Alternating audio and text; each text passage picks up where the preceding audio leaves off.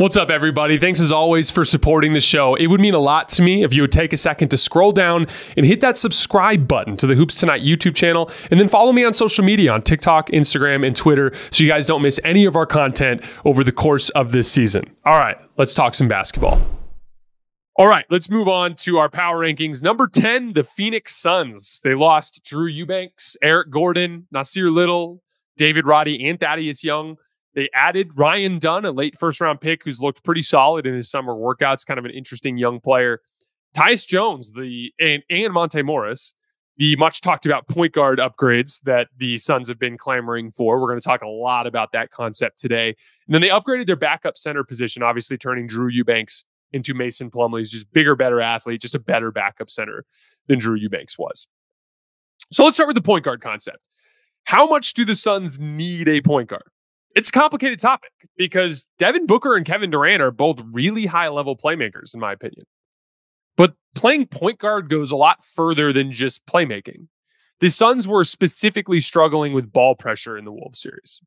So they averaged over 14 turnovers per game. That was the third worst mark among playoff teams.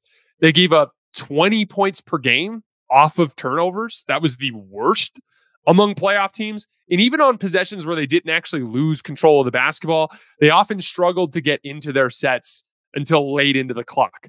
They constantly looked rushed. They constantly looked out of sorts. And then all you got to do is look at the offensive rating and realize that they were really struggling to score the ball against Minnesota, right? So having a professional point guard who has spent every day of his life navigating ball pressure and getting a basketball team into their offense, that would certainly help things, right? Those types of players, the Tyus Jones types, the Monte Morris types, they've just been facing physical ball pressure since they were kids. It's all they've ever done. Whereas Devin Booker and Kevin Durant are scorers that have also learned to play on the ball, that have also faced a good amount of ball pressure, but that's not necessarily like what they've grown up doing as basketball players, right? Guys like Monte Morris, guys like Tyus Jones, they don't get rushed. That's their superpower as point guards. They're going to methodically navigate ball pressure and get you into the half court and get you into your stuff. Here's where that gets tricky, though. That's kind of the only benefit the Suns need from a point guard. Once they actually get into their stuff, you want KD and Devin Booker with the ball. They're incredible playmakers. You want them running your ball screens. You want them coming off of your dribble handoff. So it's tricky. And the thing is that Tyus Jones is probably going to start. In his press release, he specifically used the phrase starting point guard. He also said, quote, "The Suns' opportunity is where I can best maximize my value for a return to free agency next year." It's very clear Tyus picked Phoenix because he thinks he's going to win a lot of games and go on a playoff run, but also have a large role as the starting point guard. That's part of the agreement that was made to get him to take a veteran minimum deal to go to Phoenix. So he's probably going to start and play a lot. And that is a large role to give to a player that essentially ties you into a three-guard look simply so that you can handle ball pressure better. And here's the thing. I do believe in three-guard looks as long as you have a very physical, imposing front line. We were just talking about this with Memphis. I think Ja and Marcus Smart and Desmond Bane can all play together because you're playing Jaren Jackson at the 4 next to another massive center that can kind of offset some of the size limitations of that backcourt. Team USA is a great example. You're playing Steph Curry, Devin Booker, and Drew Holiday. It's 3 guards, but you have LeBron James and Joel Embiid, or LeBron James and Anthony Davis as the front line. That offsets the 3-guard concept to a certain extent, right? Especially in the small sample when LeBron's actually playing hard. Kevin Durant and Yusuf Nurkic are not that type of front line. They're going to have a lot of pressure on them this year to play big, to be big and physical, to battle on the glass, to do a lot of work on that front line. And it's just a lot to ask. I do think Tyus will really help on the offensive end. A lot of possessions in the Minnesota series died in the hands of Royce O'Neal, or died in the hands of Eric Gordon, died in the hands of Josh Okogie. They'd bring him into the action as they were constantly trying to hunt like Karl Towns or Mike Conley, and those guys would hedge and recover. There'd be a little delay in the switch, and they'd swing it over to one of those guys, and the possession just would fall apart from there because they couldn't capitalize on it, right?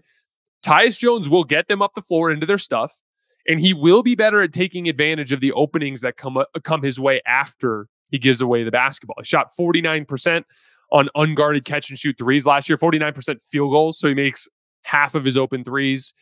He has a nasty floater that he hits over 50%. He finishes well at the rim for a guard. All of that's good. He's not the deadly high volume 3-point shooter that Grayson Allen is, but I think the ball handling improvement is enough to make it an offensive upgrade. Maybe not a massive offensive upgrade, but it will be somewhat of an offensive upgrade. But it's just also possible that this shift in the way you're deploying your resources opens up a bunch of other issues. Tyus is not a good rebounder. He's not a guy that's going to move the needle for you on the defensive end. And so again, like, it might be a marginal offensive upgrade. Again, don't underestimate Grayson Allen in this role here, because like what he was doing setting ghost screens and just being a fucking laser from three was a huge part of their offense last year.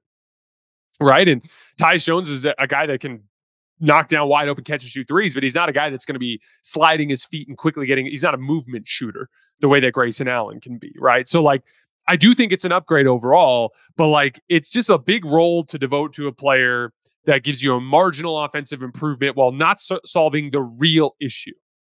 So what is the real issue? What went wrong versus Minnesota? Bradley Beal, Devin Booker, Grayson Allen, Kevin Durant, Jusuf Nurkic was a great lineup all year. There were 21 lineups in the NBA that played at least 300 minutes. Those guys at plus 11.1 points per 100 possessions ranked 4th out of 21 lineups. They had a 125 offensive rating, but they got absolutely thrashed by Minnesota. So what happened? It mostly came down to physical domination.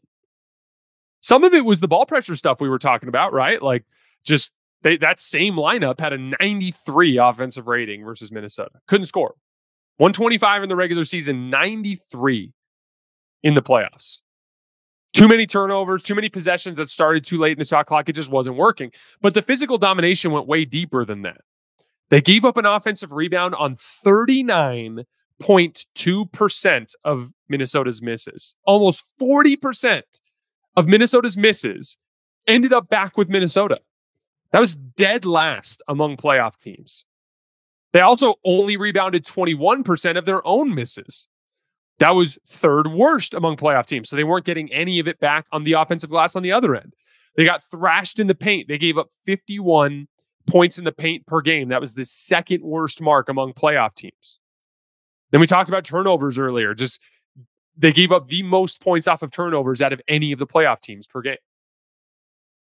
And the real damaging piece was their defense was just awful. They allowed Minnesota, by the way, who was 17th in offense in the regular season, who consistently looked terrible on offense against both Denver and Dallas. Phoenix allowed those guys to score 123 points per 100 possessions. It was by far the worst defensive rating among playoff teams. Guys were constantly getting worked off the ball. They were getting back cut, getting ran by for offensive rebounds. They weren't picking up in transition at all. I'm going to show you guys a sequence from game 4, an elimination game, where they just straight up forgot to guard their man 3 times in 4 possessions and gave up a bucket on every single one of them. And again, this was a bad Minnesota offense, and they shredded Phoenix. So we can talk about point guards, and we can talk about ball pressure and offensive talent and all those things all we want. But they lost to Minnesota because they got bullied physically. And the concerning part is all year long, I talked about Phoenix as a team that was thin and that would struggle to win rock fights in the postseason. And that ended up being their downfall. They ran into a bigger, stronger team, got punched in the mouth, and they wilted underneath that. And I don't see how anything that they did over the summer can address that issue. They will inevitably run into a team, even if it's not Minnesota, they will inevitably run into a big physical team that pushes them on that level. And they're going to have to rise to that occasion. So how does Phoenix unlock their full potential relative to their talent? To me, it comes down to 2 things. One, they have to be willing to do the work to win ugly. The Suns played some of the prettiest basketball in the league last year when they had it going. They have so much offensive skill on the floor, some beautiful advantage basketball, some beautiful drive and kick possessions, right? But inevitably, they're going to run into a Minnesota or a Denver or a different Western Conference team that will drag them down into the mud. They have to be able to win games like that. That means taking the defensive end of the floor seriously from day one. You can't be making elementary school defensive mistakes in an elimination game because you're not serious on that end of the floor. Some of these mistakes I'm going to show you are laughable. Like all I talked about them not picking up in transition. Those were on made baskets. Wait till you guys see these clips. They're crazy. You can't be getting sliced and diced by a mediocre offense like Minnesota. The second piece of that is winning 50-50 balls. You were 20th in defensive rebounding in the regular season, so I'm not surprised that you struggled to defensive rebound. You couldn't defensive rebound all year, so of course you struggled against Minnesota. And all of that is going to take a buy-in down the roster. All the stars, all the role players actively pursuing the basketball whenever it's available, being willing to get down and get dirty. That's number one. Really comes down to they have to be willing to do the work to win ugly. Secondly, on the offensive end, they got to play advantage basketball. The Suns were at their best when they were moving the ball around. Their assist rate, this was a crazy stat, their assist rate was 6% higher in wins compared with losses. It was one of the largest disparities in the league. I looked around, most of the teams are like 1 or 2% different. 6% higher in wins than losses. When they hunted advantages and played drive and kick, they looked better. There's an interesting conversation to have about the running of sets. This was something that we heard from KD after the Serbia game, right? He talked about how, like, oh, you know, it was really fascinating. We didn't really run anything down the end of that game. We just trusted each other and we just played basketball. And here's the thing. That Serbia team, that was real high leverage basketball. And that Serbia team was legit. They punched Team USA in the mouth and brought the absolute best out of them in that fourth quarter. They're not Minnesota on defense. And against that Serbian team, playing kind of freelance basketball was enough because they were able to consistently get enough advantages just by playing basketball. But when you're playing against really, really, really dominant, athletic, massive defenses, you're going to have a harder time finding those advantages. And so to KD's point, like, I agree with him that, like, you don't necessarily have to call plays or run intricate 5-man action to run quality offense, as long as you're able to get an advantage. But against teams that are not giving much in the way of advantages, that have the talent to make things harder on you, you have to find a way to make things harder on them. And the way to do that is to run more 3-man action, to run more side to side, getting multiple interchanges on the same possession, running off-ball action, making it at least harder for the defense to do what they're doing. And so, to KD's point, it's about balance and about understanding time and situation. Okay, we're playing really good in the flow right now. Let's stick with it. Or, hey, guys, we're playing in the flow and we're really struggling to get advantages. This isn't working. This is where we have to settle down and run our stuff, right? And kind of feeling that out is a big part of what makes a successful basketball team. Generating more quality three-point looks. The Suns were 25th in three-point volume. This is also a delicate topic because you can't just take threes for the sake of taking threes. They need to be quality threes. I tweeted this stat out this morning. 8 of the top 12 three-point attempt teams per game missed the playoffs last year. 8 out of the top 12. So there's no proof that if you just take a ton of threes, you're going to win games. Now, interestingly enough, the top 2 teams in three-point volume were Boston and Dallas, and they actually went to the finals, right? But just go back one previous year, and it was like Miami was 10th, and Denver, I think, was 25th. So there's no real correlation there necessarily.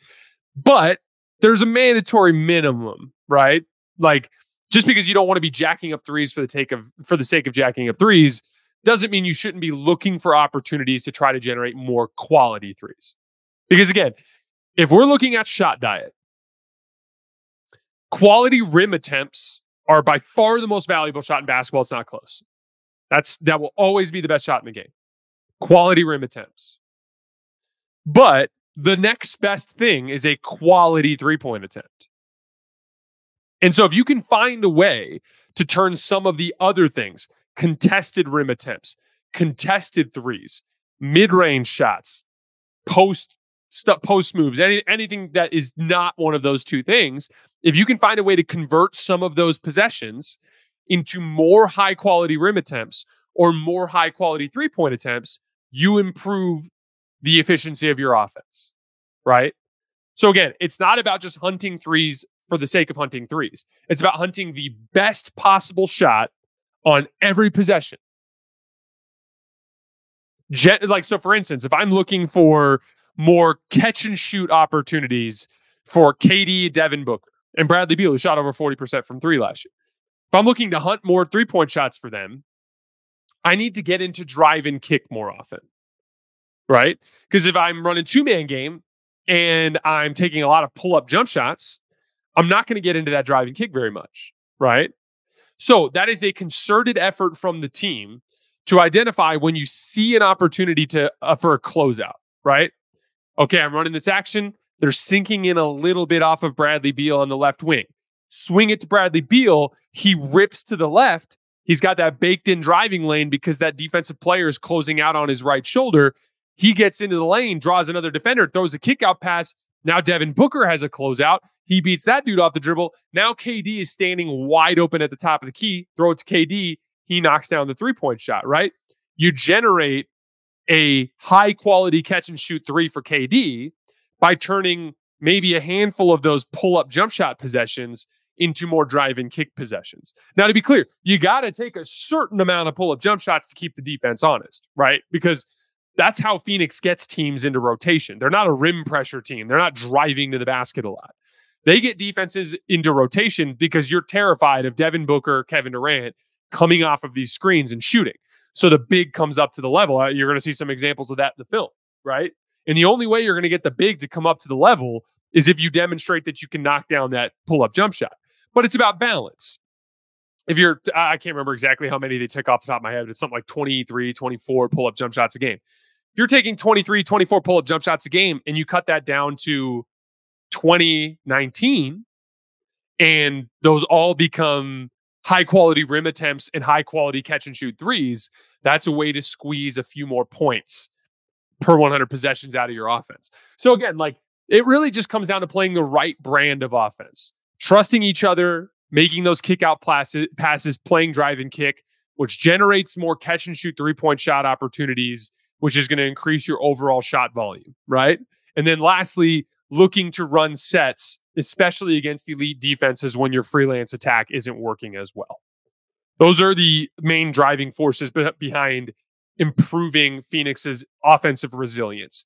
We know in the large sample they can score, but we got to find a way to avoid those really ugly stretches like they had against Minnesota. So again, have to find a way to do the work, be willing to do the work in playing advantage basketball, playing better and more efficiently on the offensive end of the floor.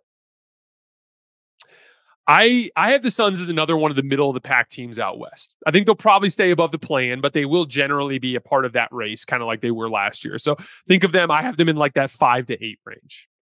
And they'll have to have a lot of things go right for them to win the title, right? Like they'll need to get some favorable matchups. They might have to have a couple of other contenders get knocked out either by injuries or by upsets. And they're going to need to shoot the ball really well.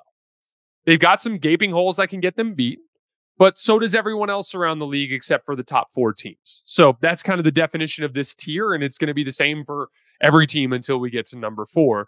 They're all teams that are capable of winning the title, but they need some things to go right. They need some luck, and they are very beatable, if that makes sense. All right, let's get into some film. Only 9 clips today, not going to go too crazy. So this first clip, it's an example of some 5-out action to just give you an example of how you can make yourself harder to guard by shifting from side to side and by running multiple interchanges in the same possession. So we're going to start by Bradley Beal handing it off to Kevin Durant. Kevin Durant's going to run into like a dribble pitch with Devin Booker, okay? Here's the dribble pitch. Devin Booker generates just a tiny bit of separation between Jaden McDaniels and Devin Booker, right?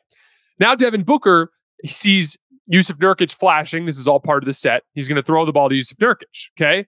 Now at this point, Nurkic is going to look at Beal to basically fake like he's going to run a dribble handoff there. But then Beal is actually going to fake and cut back in to screen Jaden McDaniels. He screens Jaden McDaniels, which puts Jaden into a chase position, which allows him to get a little bit more separation into the dribble handoff with Jusuf Nurkic.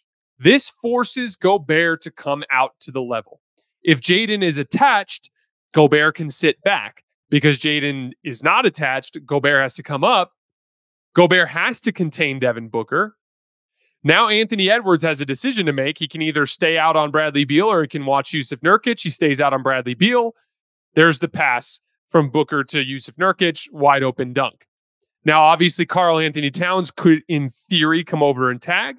But if he comes over and tags, that's where Jusuf Nurkic could either make the extra pass to Booker or to Durant, or Booker can throw a over the top, like a two-handed over the top pass that hits Kevin Durant. Now he's got a wide open three. So again, you get a wide open dunk out of a complicated interchange. This is an elite defense that makes freelance basketball pretty damn hard. And by running a set, you made more things that Minnesota could mess up. More opportunities for mistakes. They made a mistake. You end up getting a dunk out of it. Here is 2 possessions later. And Bradley Beal, off of a made free throw, is just going to dribble up the floor and take a impossible contested step back jump shot over Rudy Gobert. That's the kind of thing that has to be kind of like taken out of this Phoenix offense. You need to take a certain amount of pull-up jump shots. They keep the defense honest, but they need to be part of the larger goal that you're trying to accomplish. So if you take a pull-up jump shot coming off of a ball screen because Rudy Gobert is not up high enough, now if you take and make that jump shot, you're making Rudy Gobert think about what he needs to do in that coverage. You're not making anybody think about anything when you take a transition step back jump shot along the baseline with a bunch of time on the shot clock for no reason. That's the type of opportunity that needs to be turned into a quality offensive possession for Phoenix.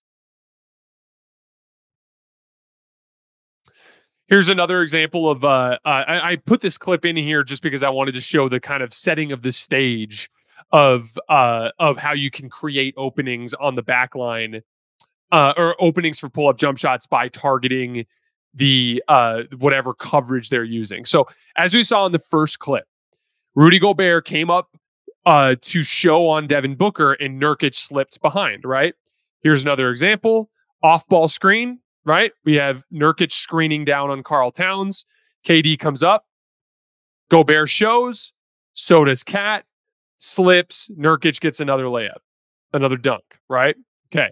So that is the setup for this next play. Gobert has now gotten burned twice for coming up to the level. So on this possession, watch Gobert. Nurkic sets the ball screen. I'm going to slow it down a little bit. Nurkic sets the ball screen. Ant dies on it. Gobert's up, but now he's seen Nurkic beat them on this slip twice. Watch Gobert take a hop back. He's like, oh shit, I got to get back. The reason why he's got to get back is those 2 dunks that Nurkic just had. That is what develops this opening for Devin Booker to take a wide open pull-up 3 off the dribble. Again, that's the type of pull-up jump shot that you want to take. You want to take it as a coverage beater so that you can consistently pull Gobert up to the level so that you can get the defense in rotation and generate openings. That is the order of operations you need in order to maximize this offense. All right, I'm going to show you guys some examples of the bad defense that I talked about. So here we go. Made basket. Suns have, I think KD just hit a corner 3. Transition possession, no one's matched up. Jaden's up the floor. No one's guarding Mike Conley. Jaden grabs it. Now Nurkic is sinking back. Throws to Conley. Conley pump fakes, gets into the lane, drops it off to Gobert. Easy layup. You just gave up an easy rotation situation off of a made basket. That cannot happen. That is an inefficiency that needs to be closed up. Very next possession. This is a made basket. No one's back in the paint. Remember, when you're in transition defense, you stop the ball, you stop the basket. No one's back in the paint. Ant just takes a hard right-hand driving move by Bradley Beal. The defense isn't loaded up. He gets a layup. That's bad defense. 2 possessions later. On a make. No one is guarding Anthony Edwards. Phoenix just scored. No one is guarding the best player on the other team who just steps into an easy 3. This is all in an elimination game consecutively. Like, that's just setting yourself up for failure. That's how you give up a 123 offensive rating to a bad offense. And so that's the level of seriousness and discipline that Phoenix needs to address at the start of this season. Ant had just hit a 3 too before that. Oh, I think this is a different bad transition defense possession. Ant had just hit a 3 on the previous possession, a corner 3. Look at this jogging. No one's getting matched up. And they just let Ant walk into an easy 3. Just had hit one. It just it doesn't make any sense to me. This is a man-to-man look. Look at this possession. Man-to-man. We're dribbling over his ball screen. Bradley Beal's doing this weird thing where he's like not double teaming Ant, but he's kind of like just standing in the passing lane. And sorry guys. Still a little rusty on the film front. We're going to get a little better at it. What's Royce O'Neal doing up here? They're just basically soft triple teaming Ant. No one communicates. KD starts pointing through to Naz Reid. Now KD decides to run through this weird triple team of Ant is there. Now Jaden McDaniels is going to get a wide open dunk. I watched this possession a bunch of times because I'm like, is that a zone look? I was trying to figure it out. Is that a zone look? I don't think it's a zone. Why would Nurkic be up top? And they're following cutters through. This is just I don't know what principles you're following here. This is just bad defense. So yeah, as you guys can see, it wasn't pretty. And so we can talk about the offensive end and getting a point guard and all those things. But until Phoenix becomes a serious basketball team in those details, they're not going to be able to win 4 playoff rounds. But they have the talent in-house. It's just got to be something that they embrace from day one of the regular season. This team has to get a nasty streak. This team has to get a willingness to do the dirty work necessary to win basketball games. All right, guys, that is all I have for today. As always, I sincerely appreciate you guys for supporting the show. We will be back on Friday with another Power Rankings video as well as a mailbag. I will see you guys then.